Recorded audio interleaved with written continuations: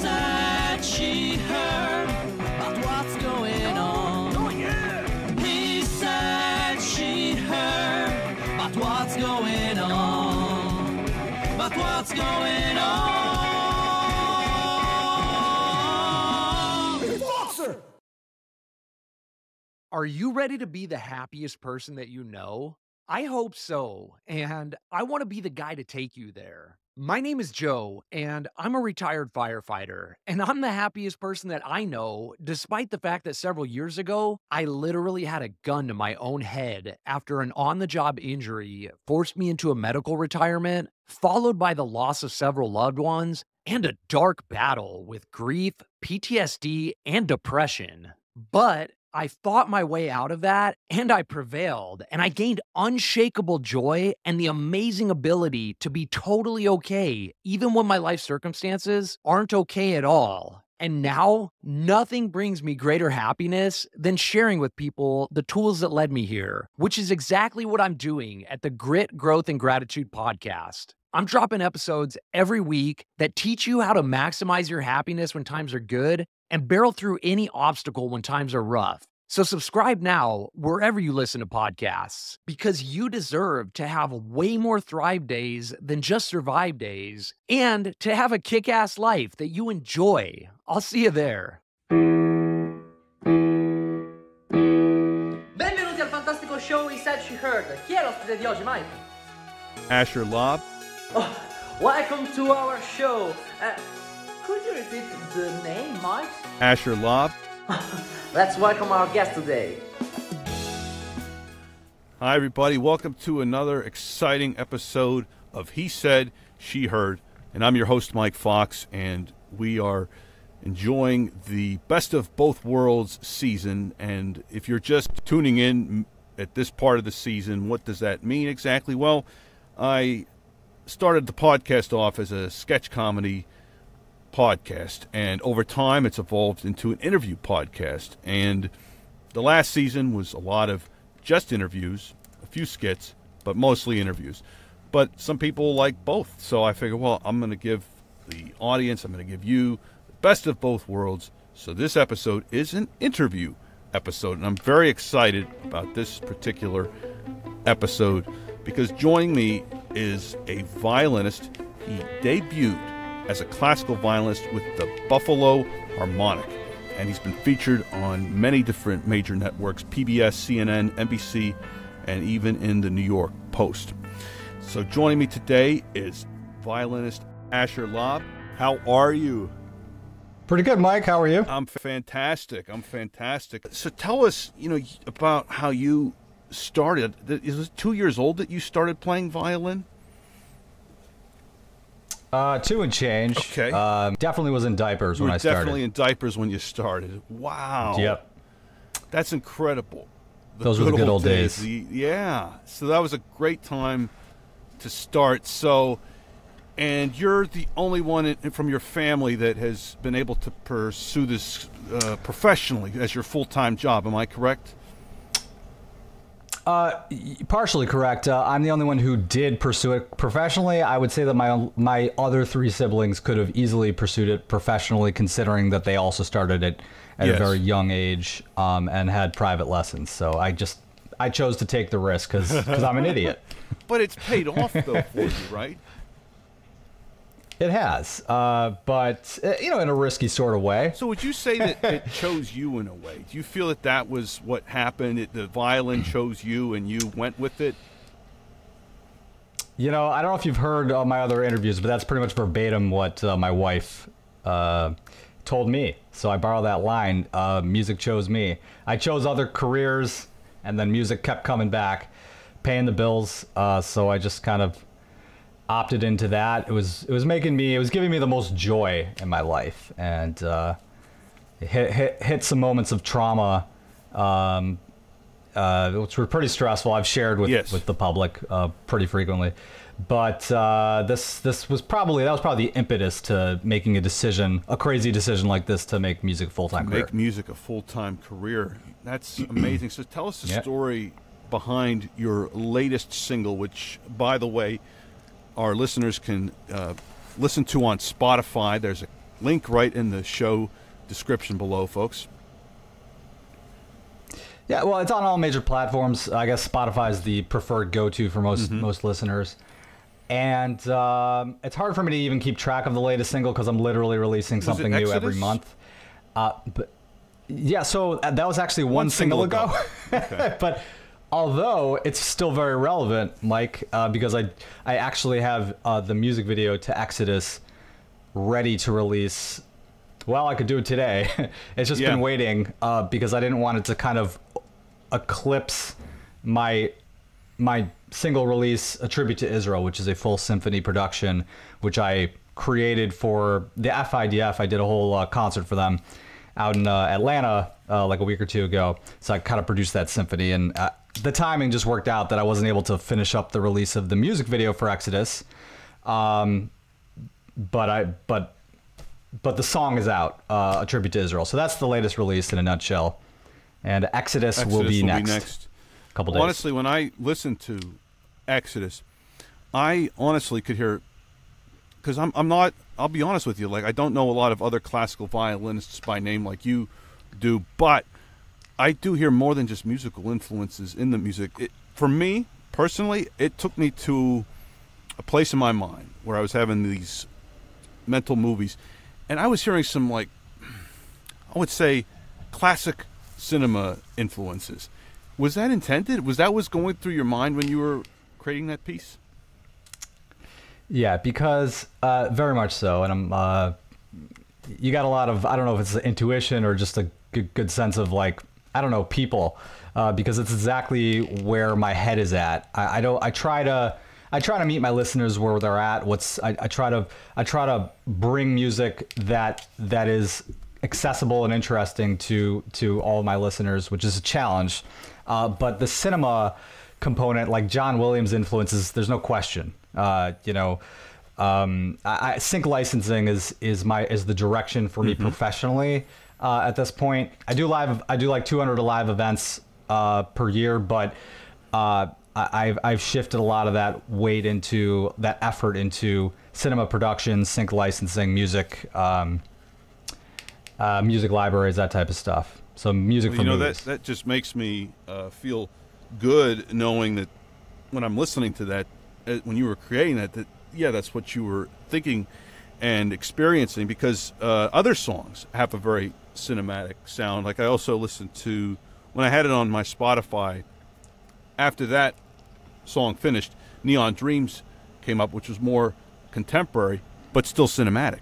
So sort of like a modern cinema nouveau almost. So it's just amazing that you, and I've heard you say in other interviews, bluegrass is a big influence for you as well.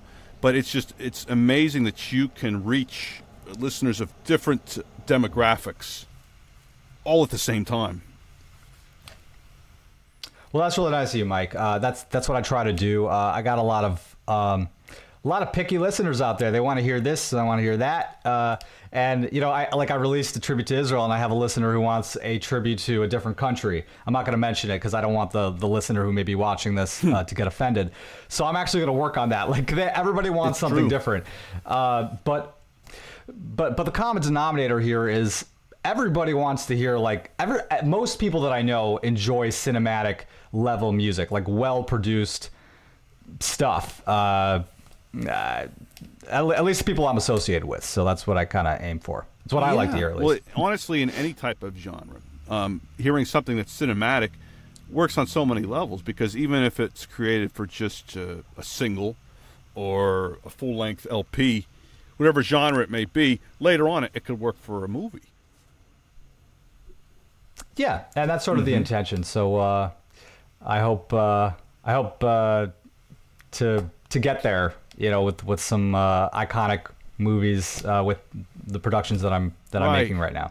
So just recently, well, maybe not very recently, but in the past few years, if I'm not mistaken, you've incorporated dancing into your performances. Am I correct? Yeah, and that's sort of been, I'm going to say, like about 5-6 years old since I started. And That's something I have a lot of fun doing, specifically with break dancers, with other people that like to do choreography, that have the skill of choreography. I don't like to do it as much on my own. It just doesn't work out as well because there's a lot going on with the violin. But if I have additional dancers that are kind of complementing my movements, it's a lot. Right. Cooler. Well, it's like I think about that because when I watch, let's say something like America's Got Talent, and then the judges sometimes, when they critique the performance, sometimes they might say the special effects are overshadowing the artist, but other times it kind of, I guess, accentuates the music, accentuates the emotion when you do see dancers in there because they're all working together and they're all sending the same universal message to the audience when you're watching a performance like that. Yeah, I agree. I see it as a compliment, and it's kind of part and parcel to the performance of the lead. So in this case, myself on violin. Yeah, I'm hesitant to mention this as an announcement, but there's been a commercial that's been sort of in the running. Myself, basically me dancing and playing violin. It's in a major commercial. We shot it like 2 years ago. They've been working on this like minute-and-a-half commercial for like 2 years now. It's going to be out any day now, any week now. So, but I'll let you know ASAP. But that's got to be exciting. I guess. Yeah, well, it's exciting, and it's just kind of funny how long it's been taking. Yes, but part of it's my fault. Well, it's like sometimes when there's a long endeavor. Sometimes it's like a pregnant pause. It's like you're like, I'm ready to do this, but there's other things happening in my life right now, and that's the whole thing with creativity is just it's all about the right time, and so many things happen in our lives that might get in the way of us releasing it, and we might think, my God, I should have done it, but then it's like it's almost like an intuition, like this is the right time to release it, to drop it.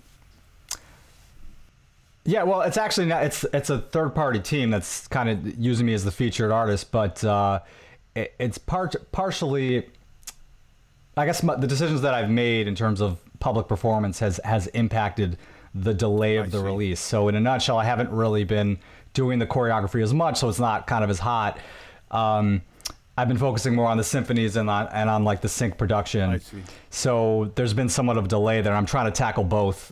Anyway, I just mentioned that just because it was in the context of the choreography that you brought up. See, that's a lot. Those are a lot of things because it does sound like you do wear many hats. You're more than just the independent artist that you are, self-supporting. You're also an entrepreneur as well. So doing all those things just can't be easy, especially juggling that with family life, whatnot, and having a touring schedule that works for you and helps you maintain that balance. So there's so much going on for you.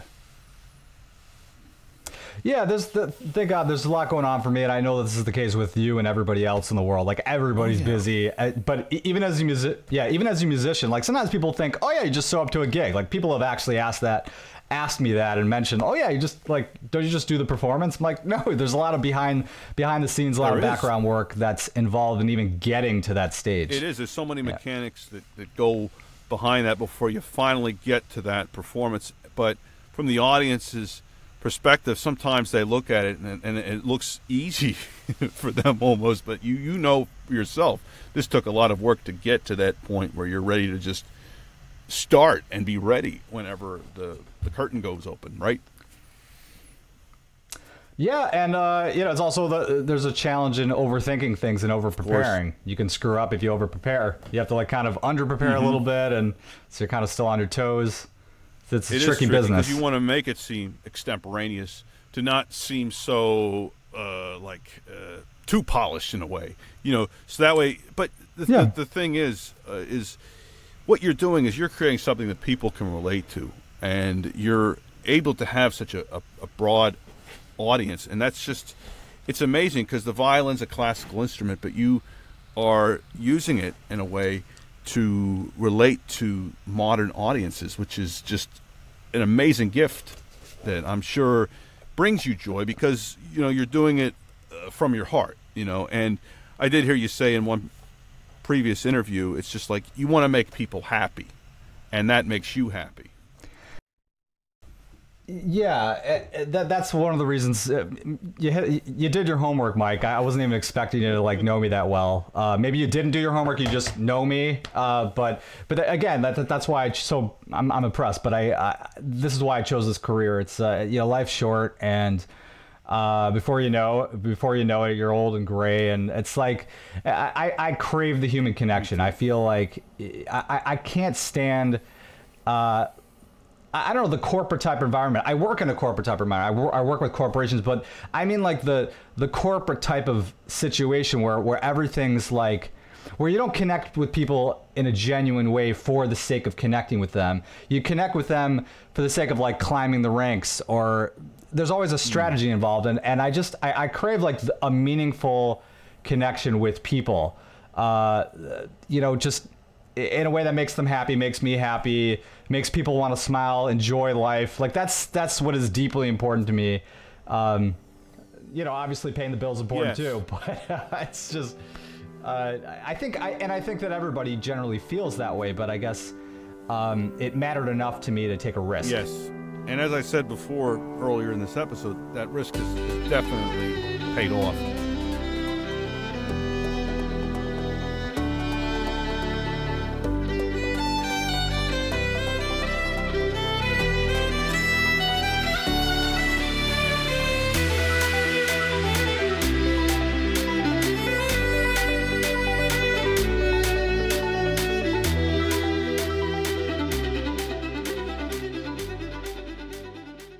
Are you ready to be the happiest person that you know? I hope so, and I want to be the guy to take you there. My name is Joe, and I'm a retired firefighter, and I'm the happiest person that I know, despite the fact that several years ago, I literally had a gun to my own head after an on-the-job injury forced me into a medical retirement, followed by the loss of several loved ones, and a dark battle with grief, PTSD, and depression.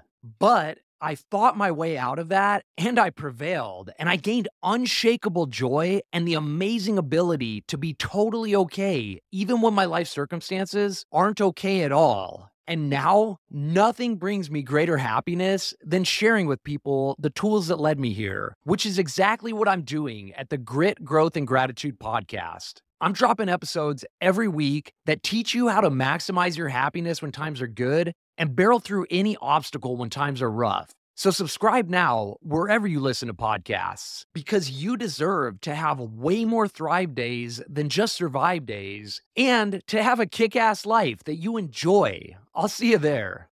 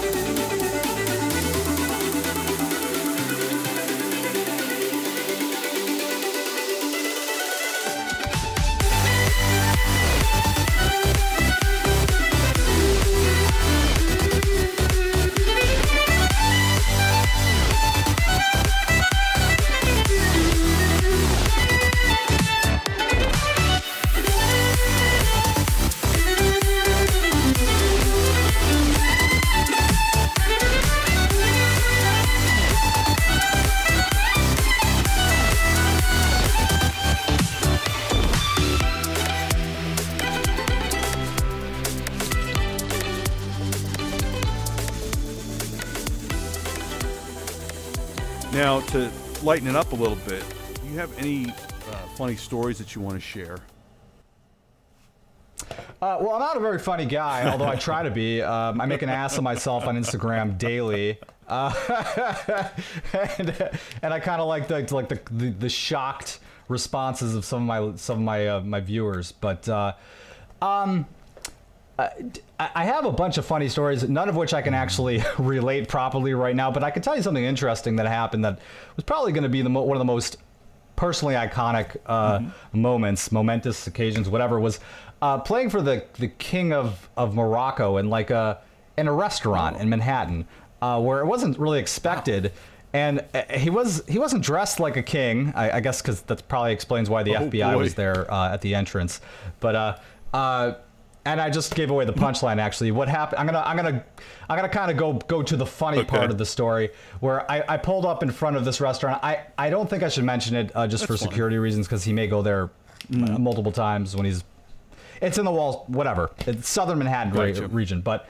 District. So I get out of my car like I typically do. Sometimes I do private events there, and I'm unloading my equipment. I had to move the cones, which were in the way, and then there's it's like a black vehicle right in front of me. I'm doing it like a boss. Like, guys, get out of my way. I got to bring my stuff into the restaurant. This big burly guy comes up to me in sunglasses. He's like, really nicely. He's like, "Excuse me, sir. I'm gonna have to ask you to put those those cones back. And could you please tell me what you're doing here?" I was like, "Sir, I'm working with the restaurant here. Are you the owner?" He's like, "No, I'm with the FBI." Takes out his badge. I'm like, I'm usually, I usually don't shake, but I don't know, just the way that he went about it. I was thinking, is he gonna arrest me or give me a ticket? And or is my client somebody bigger than I actually had anticipated? Because sometimes I have some pretty big clients, and so I'm like, oh, okay, no problem, sir. I'm just gonna. But I kind of argue with him in a respectful manner. I said this is Wall Street. I just gave it away. I didn't hear you go Wall. I can't really park a mile down the road. It shouldn't be surprising that it's Wall Street. Where else are they? The guy going to be hanging out. So I'm like, I can't load my equipment. I don't have my roadie today. I can't load my equipment a mile down the road. If you're ever on Wall Street, it's insane. So I said, can I just put my stuff in there for me? He's like, I'm going to have to ask you to step in the car. So I actually had to roll my stuff there, which was pretty unbelievable. But I wasn't going to argue with an FBI agent. Wow. So yeah, then I found out that I was playing for the king of Morocco, and the only thing I regret about that experience was not having any Moroccan music to play. So that kind of sucked, because afterwards they're so they clapped, they're like, yeah, great, but a bunch of the guests on the side, they're like, you didn't have any Moroccan music? I'm like, nobody told me he was going to be here, but he asked me to come over and play. So did he enjoy it though? Did the king of Morocco enjoy the music? He did, and he said thank you. He was a really sweet man. And a bunch of his entourage. It was a big entourage. Probably about 4 or 5 people. They asked me for my card. I haven't gotten a call from them since. I'm waiting to get a call to visit the palace. Hasn't happened yet. But that's my story for the year. I don't think anything quite measures up to that level of experience at this point. Oh my God! I'm sure you were just frightened when the guy said, "I'm with the FBI." You're like, well, here's the second part of the story that I actually didn't mention. It's kind of wild. I took a video. I took a video of me with the king. But not with his, I didn't want him to, he was kind of speaking with a couple people to the side, and I was playing some music, and then I sort of, took a break, and I just wanted to show that, where I was, and share it on social media. And then the owner of the restaurant, who, he knows me, and I've been there before, he's like, you gotta delete that now. I was like, okay, I'll delete it. No, in front of me right now. I'm you can't be serious. So I deleted it. And apparently he didn't want me to delete it, but he said it because he was in earshot of the king, and he didn't want to get in trouble or have him not come back again for privacy reasons. So after I deleted it, he said, he came back to me 10 minutes later. He's like, I can help you get that video back. Gives me a wink. I'm like, you sure? Because I don't see it in my trash anymore. And he tries to show me. He's like, you have an Apple iPhone? I'm like, no. So I have an Android. Apparently with the Apple, it saves. So I'm just I'm really frustrated. But I don't think that's a funny part of the story, but it's just a weird kind of anecdote. Wow. That's wild. Yeah. Wow. So I mentioned that. So if you're out there, it was King Mohammed the Fifth. Or the Sixth. Okay. The Sixth. Sixth. If you're out there and you're watching this, I look forward to meeting you again, sir. and I'll prepare a Moroccan song. Yeah. I'm done. I done hope with that there's a story. sequel to the story with less I hope so. moments, because it Yeah, seemed like it's- there were a few of those unexpected moments there. A couple flat notes. With the FBI and then the owner of the restaurant, the combination. Before we go, I just want to figure out what are some of we talked about influences earlier when I was talking about cinematic influences, but what would be some of your musical influences that you feel that really helped kind of shape you as an artist? Oh, well, legends like John Luke Ponty, legends in fusion jazz, violin, Vanessa Mae, David Garrett, and all the pop artists out there, they're definitely an influence in my music, just the cinematic type stuff. Like I mentioned, Joe Venuti. I mean, I'm just mentioning a bunch. Like Chick Corea, there's the fusion kind of fiddle vibe, the bluegrass type of vibe.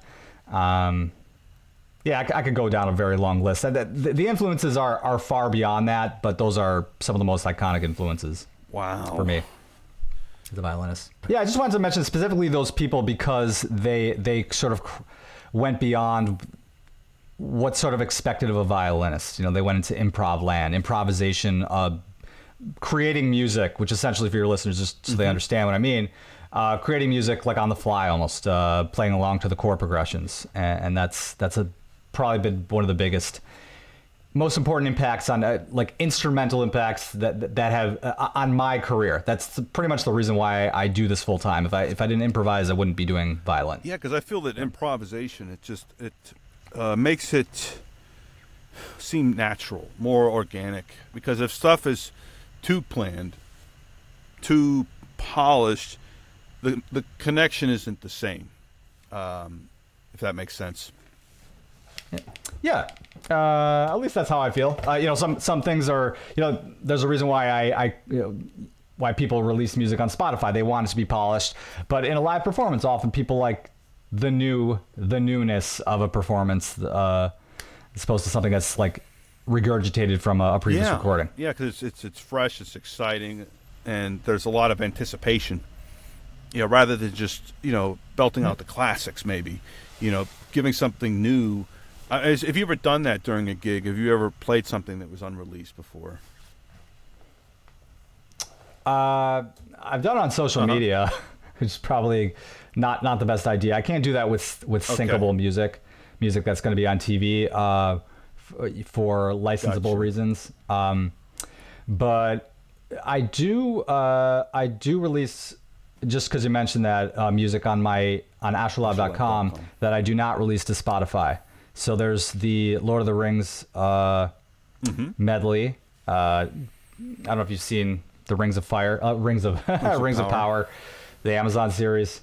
I'm in love with that. So that's not on any major platform. That is specifically only on astrolaub.com, and a bunch of other symphonies too. It's a few covers. That's a great way to do it. Yeah, but I perform all sorts of songs live, and I post to social media that I don't release as curated, mixed and mastered, on Spotify, iTunes, that type of stuff. Before we go, Ash, is there anything you want to tell the viewers/listeners for the audio or video version of the same episode about where they can find you? And I'll have it in my show description below. But is there anything that you just want them to know before we go? I want you guys to know how much I love you and appreciate you. Stop by, don't be shy, say hello. Drop a line. Check me out on Instagram, Facebook, TikTok, Asherlaub, ASHERLAUB. And astrolaub.com is probably the easiest way to find me. And, I just want to mention one thing, just as far as my career goes, those of you who might be interested in making music a career, I'm grateful that I'm able to pay the bills. And I think it's important to, before you even consider a career that's a little bit risky, at least know that you can sort of pay the bills, and then you kind of take the next step in whatever it is that you're passionate about. Because that the famous joke goes, what do you call a musician without a girlfriend? Homeless. So you know, just throw a little comedy there. But just make sure that you're able to, you have some degree of success before you take a risk and venture out into no man's land. So I just wanted to sort of share that important piece with listeners. Wow. Well, couldn't be better said than that. My guest today has been Asher Laub, and we're going to conclude with a song here. Until next time, folks. Thanks, Asher. Thank you. All right. Thanks, Mike.